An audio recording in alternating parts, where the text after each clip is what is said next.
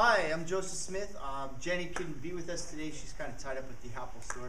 So I figured I'd just go ahead and give you some helpful things for the guys. If they're going to be doing international standard, you need to practice more than the girls because you need to know where you're going.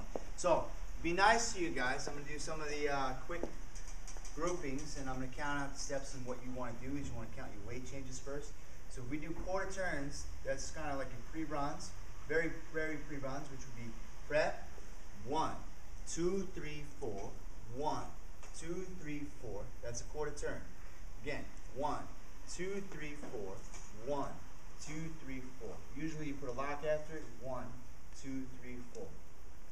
That's one grouping.